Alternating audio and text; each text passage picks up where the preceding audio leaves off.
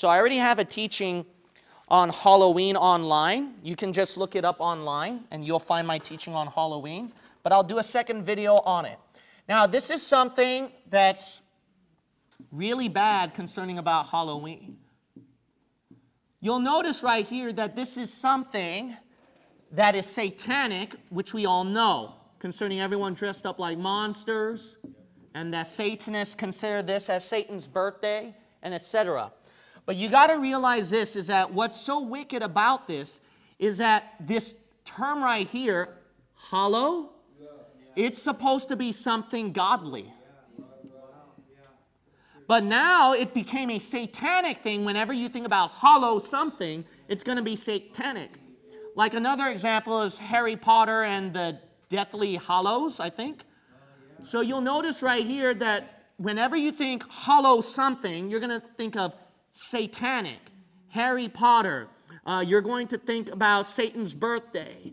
You're going to think about what? Not God, but demons, monsters. That is Satan's success. By the way, you know what happened at that day on October 31st? That was near the time when Martin Luther posted up his 95 to 99 arguments about salvation by faith alone, not by works. How about that? But all of that has now been attributed to Satan. All right, let's look at Matthew chapter 6 first. Keep your hand at Exodus 12. We're going to go back here. But go to Matthew chapter 6 verse. And then look at verse 9. Notice what the Bible considers concerning about hallow. Matthew chapter 6 verse 9. It should associate with God. Notice right here.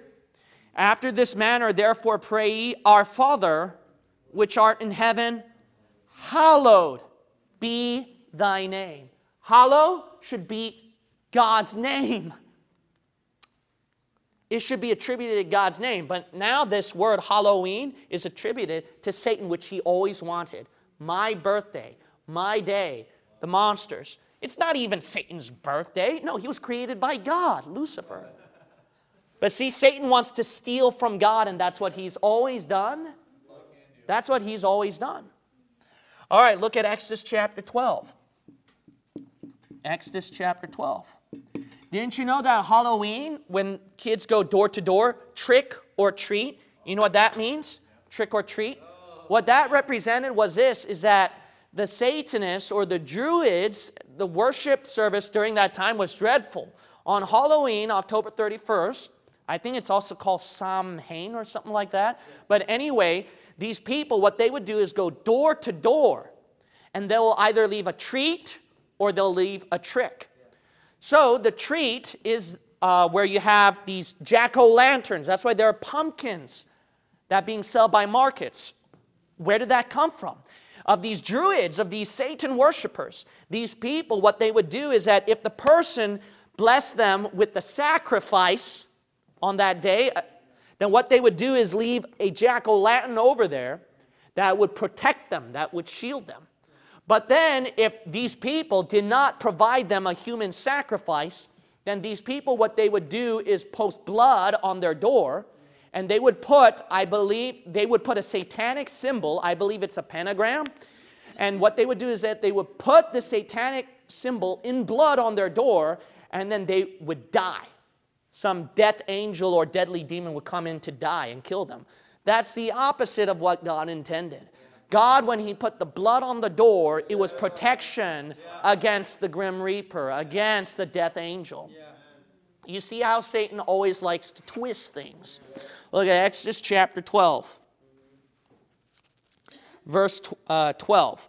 For I will pass through the land of Egypt this night, and smite all the firstborn in the land of Egypt, both man and beast, and against all the gods of Egypt I will execute judgment. I am the Lord, and the blood shall be to you for a token upon the houses where ye are. And when I see the blood, I will pass over you, and the plague shall not be upon you to destroy you. See, God did that long ago at the BCs, and Satan hated it because that blood on the doorpost was what? To smite those devils at verse 12, the gods of Egypt. Satan wants to blaspheme God, twist it over that, okay, you know what? Fine then. I'll put the blood on the doorpost with my symbol on it, not your symbol, God, my symbol on it, and I'm going to kill every one of them. How about that? That's evil. It's evil. And that was the trick.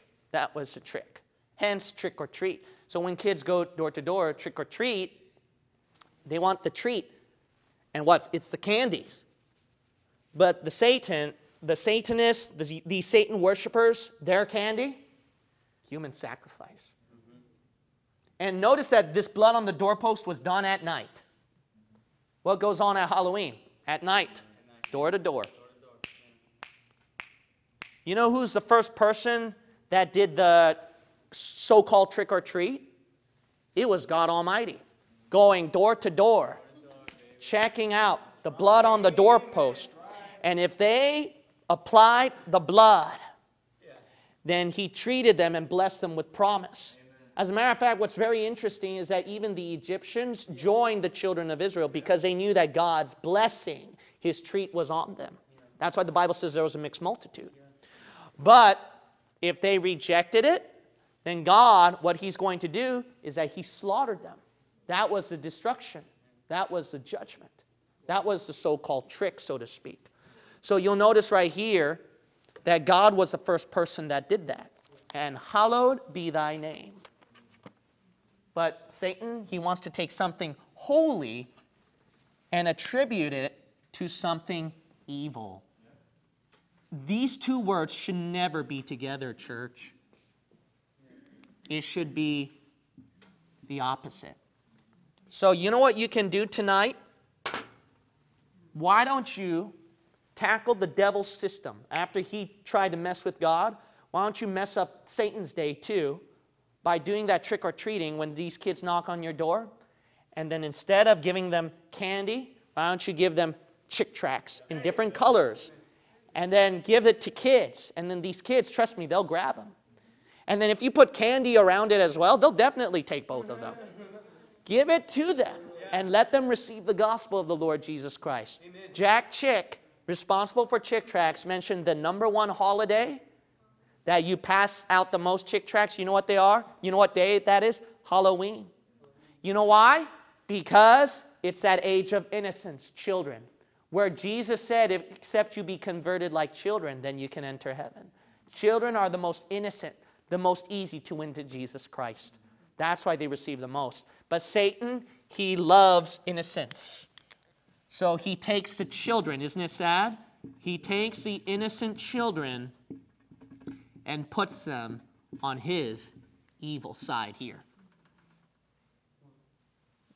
When God did that quote-unquote trick or treat, I only say that lightly because God's not a trickster, obviously. But I just say that lightly so you can understand the mentality, how Satan used it later on. So let's call it blessing or destruction.